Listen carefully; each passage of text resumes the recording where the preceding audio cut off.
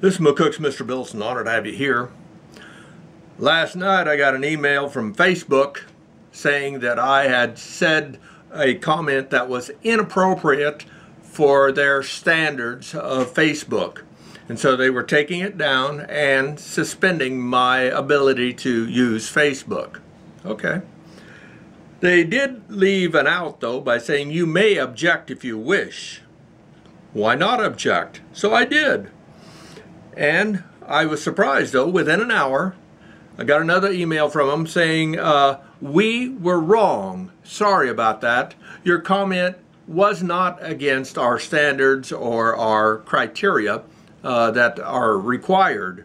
And so we are putting your comment back up, and we are also opening up your account again. Interesting, huh? Yeah, I assume that's going to get more and more prevalent. Absolutely, as the Democrat side takes over and they only want to hear their side or nothing whatsoever that might counter or look outside the box rather than what the Democrat preach and worship. Okay, we can live with that, I guess, if we have to. And I had a worse time with YouTube way back.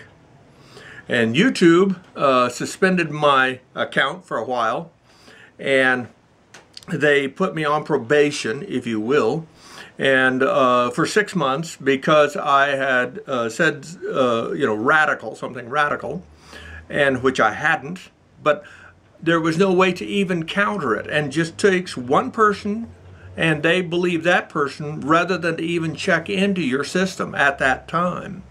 And I was very frustrated, almost walked away from YouTube back then because of that. I didn't, but needless to say, not the first time. And again, when you have the power of an entity, and it's a business, it's not the government, it's an entity, you kind of got to bow to their whims.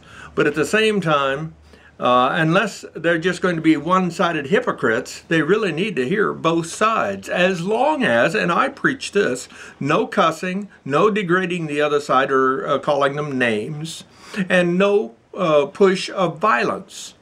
Now, of course, I say that you can defend yourself, absolutely, or your friends. Or better yet, if it gets testy, you just block whoever's coming at you so that they can't cause you any more trouble. But needless to say, that was an interesting thing in my first battle with Facebook, in which they admitted they were wrong. They admitted they were wrong. Stand up for your right and your freedoms. I don't pretend to always be right, but I believe I have the right to speak. As long as I do it within limits, I have no problems with anybody speaking. Thank you for your time. God bless the Republic.